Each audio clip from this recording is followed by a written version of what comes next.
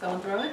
So you have not really been Thunder all season. You've been Blackbird. Yes. Are we going to see you back suited up as Thunder before the end of the season, maybe? Yeah, you will. But Blackbird carries us out for most of the first season, as you can see. It is really cool. It's really cool to play Blackbird because she's a lot different from who Thunder is. She's darker, which is fun. She doesn't have it all together, and she doesn't always do the right thing the way Thunder does, but she does it her way because she thinks it's the right way, and she thinks it's what Freeland needs right now. So it's fun being a little bad. It's fun going opposite of what Jefferson thinks is right for me. I think what we see most with Anissa this season that she's coming to her own even more from season 2, and she's really seeing herself as an adult and realizing that she runs her life. She appreciates what she's learned from her father, but also she feels like what she's doing is the best thing, the best way. I noticed that there's a lot more action that you're doing this season. How much fun has it been to do, especially this season with the action? It's been really, really fun. I tell people all the time that doing stunts is like a dance, and I grew up like as a dancer, a cheerleader, so that's all stunts is choreography. It's a 1, 2, 8 count, and it's really good for the body. I feel like it keeps me youthful. It keeps me excited. I don't come and just learn lines and just do what most people come to work and do as an actor. I have a lot of fun. I'm jumping around. I'm learning. I'm dancing in a sense, and it's really fun. Let's talk about Thunder Grace. Hey. Everybody just shifted, and now it's happening. How does Anissa feel now going forward, knowing about Grace, knowing everything, and even seeing how Grace handles emotion when Anissa and her father got into it, and it freaked Grace out? It made a change. How does Anissa handle all this going forward? I think Anissa is really happy to have found someone who understands her. I think that's what the common interest is. With me first knowing who I was and her not knowing, now that I know who she is, I feel like it's somebody who I can relate to. It's somebody who I understand. And I think when we get into relationships, we want to find that commonality that we have with other people, where we have things in common and we can understand what each other is going through when no one else can. I think that's what partnership is about. So she's really just happy that she can let her hair down. She hasn't told anyone really who she is other than her family. So to be able to open up and trust someone else and let them in on who she really is and understand them for who they are, I think it's a match. Going into that, fans are kind of freaking out because it felt very nonchalant that Anissa just told Grace who she was. How are we going to get to see Grace sort of react to Anissa's secret identity? Yeah, you will, because it's who she is at the core. It's literally what her everyday life is like. So if you're gonna be with somebody, they're gonna see that side of you. And she takes control and lets her know that she's got everything together as best as she thinks she does. So yeah, we'll see some of that. Can you speak a little bit more about Anissa and Jennifer's relationship? Because it is growing, it's evolving. Now Anissa is a bit darker as Blackbird. Mm-hmm. She still has that heart for her sister. Jennifer's also kind of going through her own things with the ASA and Agent Odell, and then also having, being the most powerful, Pierce of them all. Yeah. So can you talk about their relationship as the season continues, just a little bit more of the dynamic between them? Yeah, I think we'll always maintain that sister friendship relationship that we've created with us. It's one of my favorite parts of the show. I love it. It's authentic. We have so much fun working together. We go off book. We just create our own little world, but it's very real to who we are in real life with each other. So that always works. But I think we're really... I know we're living in our own kind of worlds. Like, everybody's doing their own thing and what they feel is right to do, and even secrets amongst each other. Maybe I'm not telling her as much. I don't know what she's doing as much with the ASA or at all, even at first. So that's an interesting dynamic where at once she felt like she could talk to her about so much and vice versa, but it's like we're all kind of doing our own thing and doing what we think is right for Freeland. So that's what's interesting to see when we all come back together or not. What do you think about, because obviously it's not the Thunder suit, What do you think about the Blackbird outfit, and what do you think about the similarities to Sister Night from Watchmen? Yeah, it's funny. I just watched Watchmen Saturday, and I thought it was really, really, really good. I like the Blackbird costume. It's a lot easier to get into. It's a lot easier to fight in. Thunder's costume is no joke, but I'll always, at the core, love the Thunder costume because of how it just looks really strong, and I feel like I have some superpower strength of my own when I put it on.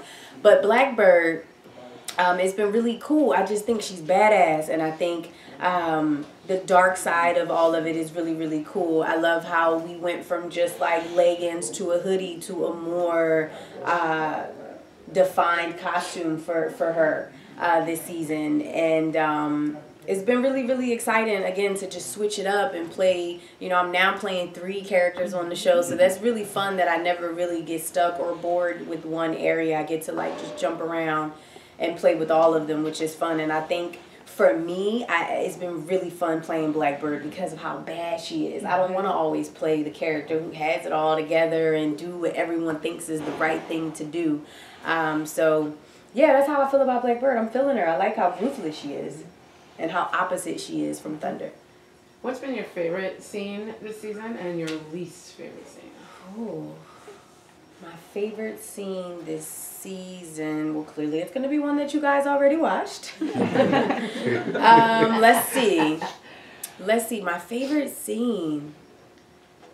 That's tough. Again, a lot of my favorite scenes are with China. We just have that much fun together, so those sister moments are ones that I always look forward to. I think the scene that was really, really interesting and where Anissa was like, you know what, I'm really stepping into who I am and you're going to respect me with Jefferson is when he came in the house. What was it, this past episode? And we like had it out.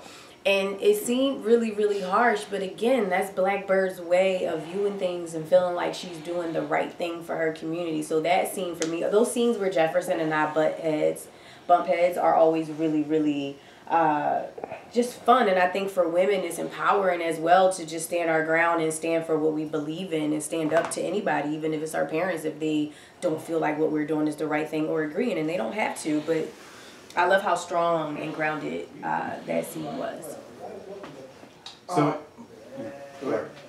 in season 1, Jefferson had that moment where he almost killed Tobias, and the argument was that like he would lose a part of his soul for like kind of going over to the dark side. Mm-hmm. Here your character is embracing a darker kind of set of behaviors. Yeah. Should we feel worried about Anissa's soul being at risk? It's a good question. Should we feel, you know, again, it's just the differences between the characters, and she has a by any means is necessary kind of a vibe, and it's almost to her it's either kill or be killed. It's like survival of the fittest these days here in Freeland. So it's like I think our mentality is it's either we do this or it's going to happen to us. And I don't think she's soulless. I think that she is just doing what needs to be done. And sometimes that doesn't always look like the good thing or the right thing. But I think for her survival, for her family survival, for the survival of Freeland, Freeland is literally like falling apart. And it's not, I mean, man, it's falling apart even more from season 1. Mm-hmm. So again, it's just about her doing what she feels is necessary for her community, for her family, for herself. Let's talk about Anissa's evolution and having her own place now. Mm-hmm. She's got her place is fly. It's fly. Oh my God. Not only is I it want fly. that chandelier. Whatever. Can we talk about the fact her Alexa is named Shonda? Shonda. And kudos to Salim and to our producers and our writers for just making sure that we stay black. I mean, yes, that was the thing I noticed the most.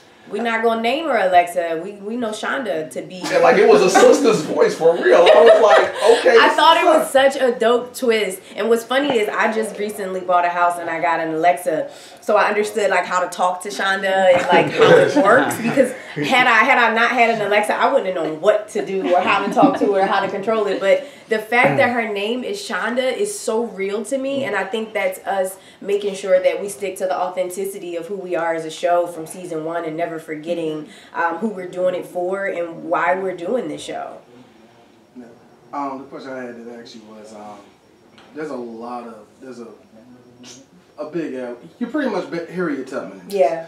And Which is and fun, isn't it? I know. And not only that, Blackbird is literally a leader among everybody in Freeland. How does that feel to be pretty much a civil rights leader in Freeland? Man, it feels like, you mean for the character or for myself? Character and a little bit yourself. Yeah, I would say for me as an artist, I feel like I'm hopefully I'm doing my duty, you know, as an activist here in America through being an actress and shedding light and making sure that we're doing scenes where we're paying homage to Harriet Tubman, and we're doing scenes that are showing our strength in who we are, especially if we come together as a community. So I love that I get to play this character. Like, I've always, you know, Harriet Tubman is our beloved, like she's our real life superhero. So for us to, I can never say this enough, for us to keep her name alive and make sure that we're telling these stories, it's really, really important. And I think for Blackbird being the Harriet Tubman, she truly feels like she's doing the right thing. And sometimes Harriet Tubman had to do things that probably wasn't so nice to get things done, to make sure that the Underground Railroad was working properly. If it means knocking somebody out so we don't ruin it for all of us, it's like, I'm sorry, but you know what I mean? She keeps a tight ship, and she makes sure that it's ran properly, and that's what I respect about her. And I still study her and learn as much as I can about who she is, and try to incorporate that into the character, because she was fearless, and I think that's who Blackbird is. And I love it. I can't get enough of the Blackbird character, seriously. Something I really love about Black Lightning and Watchmen and shows like that is that you guys really touch base on historical events and figures that a lot of times aren't taught in school. What I wanted to know is, are they giving you kind of history lessons behind it, or is that something you have to take upon yourself to go and research yourself? You know, we would hope that we've learned most of this stuff, and Harriet Tubman was one that I knew a lot about, and I think it's your job as an actor to, what you don't feel like you know, you got to go out and do that research on your own and study it as much as possible. So that comes with the character work of who the character is, and laying that foundation and creating the world, who's your character's inspiration. So that's the actor's work, I believe. At least that's how I approach all of my characters, by just doing intense research. Although I've been on this show for 3 years now, like, there's still research. There's still a word that I may not be familiar with, or someone from history that we didn't learn a lot about, that is my job to go and learn as much as I possibly can about it. Yeah. What was it like working with Bill Duke? Christine told us a funny story about how the end of season 1, when he just shows up in the house, that was kind of the first real scene with him, and how you had a different reaction. What was your reaction working with him for the first time?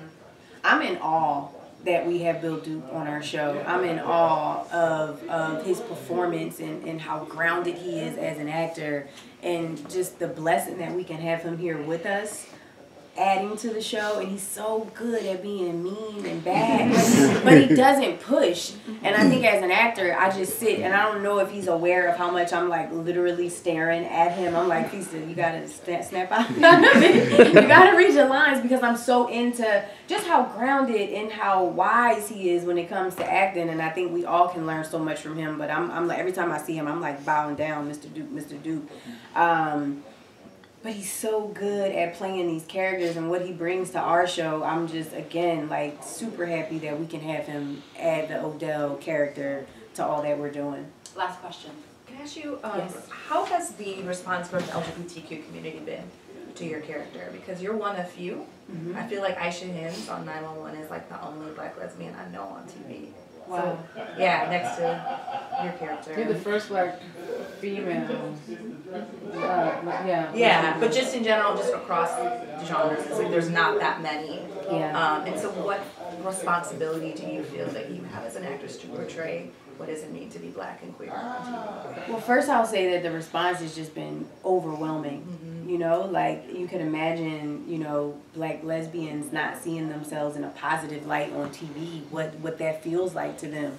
So that's been amazing. I've heard that they feel normal after seeing Thunder, especially because we've never we've never made it an issue with her being a lesbian. There was no real conflict with her being a lesbian or a coming out episode that the family had to come to grips with and accept who she was. It was just we were open and confident with her as a character, and she knew who she was, and she was that unapologetically. So that's amazing. I think for me, being a part of this show, other than breaking so many other barriers with being the first Black superhero family, I think being a lesbian and knowing that I'm being an inspiration for young lesbians, and not just Black, all lesbians who watch our show.